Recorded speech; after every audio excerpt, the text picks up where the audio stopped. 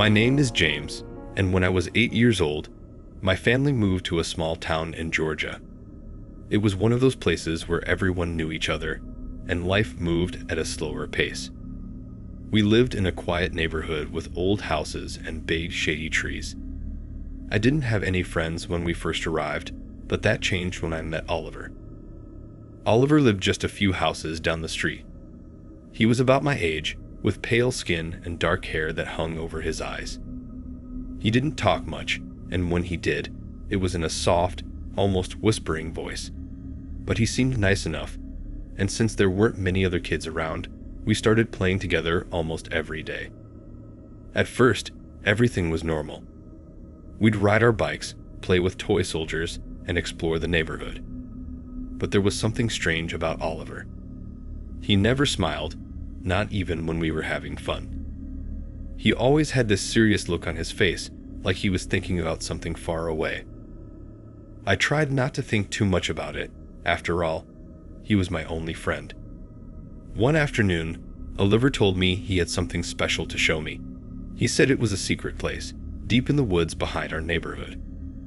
I was excited, thinking we were going to discover some hidden treasure or a cool fort.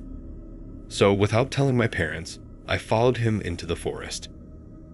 We walked for what felt like hours, going deeper and deeper into the trees. The further we went, the darker it got. The trees were so thick that barely any sunlight came through. I started to feel uneasy, but I didn't want to seem scared, so I kept following him. Finally, we reached an old, abandoned shed. It was small, with broken windows and a door hanging off its hinges. Oliver pushed the door open, and the smell hit me first, something rotten, like dead leaves and old wood.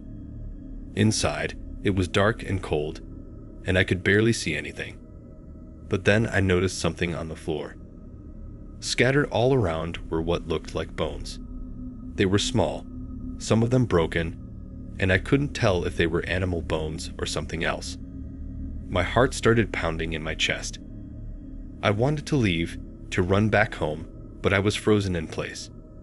That's when Oliver turned to me, and for the first time since I met him, he smiled. But it wasn't a friendly smile. It was cold, almost cruel. He looked me right in the eyes and said, "This is where my last friend disappeared." I didn't wait to hear anything else. I bolted out of the shed, running as fast as I could through the trees, branches scratching my arms and face. I didn't stop until I reached home, out of breath and crying. My parents were shocked, and I told them everything. They called the police, who went out to the woods and searched the area. They found the shed, just like I described, and inside, they found the remains of a child who had been missing for years. But by the next morning, Oliver and his family were gone. No one knew where they went, and I never saw him again. The nightmares started after that. I'd wake up in a cold sweat, hearing Oliver's voice in my head, seeing his smile in the dark. Even now, all these years later, I still can't shake the fear that one day, they'll come back, smiling that same awful smile, and this time, he won't let me run away.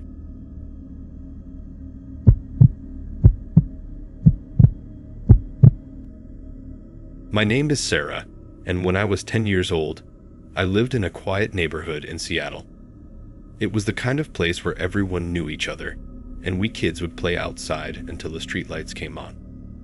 Our favorite game was hide and seek, and we'd run through every yard on the block, except for one, the old Johnson house.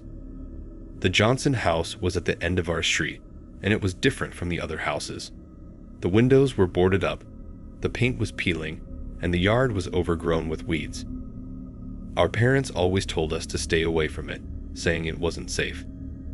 But it wasn't just the look of the house that scared us. It was the feeling you got when you got too close. Like someone was watching you from behind those dark windows. One afternoon, we were playing hide and seek as usual. My best friend Clara was it, and we all scattered to find the best hiding spots. I hid behind a tree in my front yard, trying to stay as quiet as possible. After a while, I realized I hadn't heard Clara call out "found" for anyone, so I peeked out from behind the tree. That's when I saw her, Clara, running towards the Johnson house. I wanted to shout out to her, to tell her to stop, but the words caught in my throat.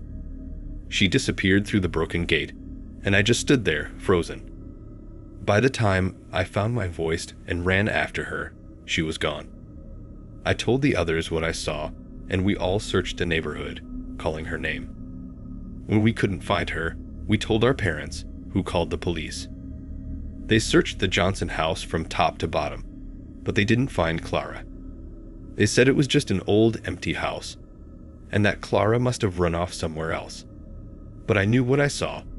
Weeks went by, and there was still no sign of Clara. That's when the dream started.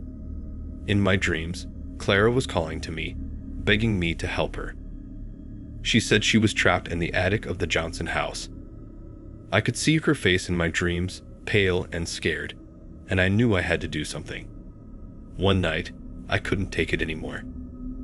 I snuck out of the house with a flashlight and made my way to the Johnson house. My heart was pounding as I pushed open the creaky front door and made my way upstairs. The house smelled old and musty, like it hadn't been touched in years. When I reached the attic, I hesitated for just a second before opening the door. Inside, it was dark and cold. My flashlight beam caught something on the floor, Clara's shoes.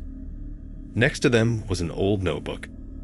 I flipped through the pages, and they were filled with drawings of a man with hollow eyes, staring out from the shadows. I felt like I was being watched, and I ran out of there as fast as I could. The next day, my parents found me standing on the roof of our house. I don't remember how I got there, but I remember why. I could hear Clara calling me, telling me to jump. My parents were terrified, and we moved away from that neighborhood the very next week. But the dreams never stopped, and neither did the fear that something in that house was still waiting for me.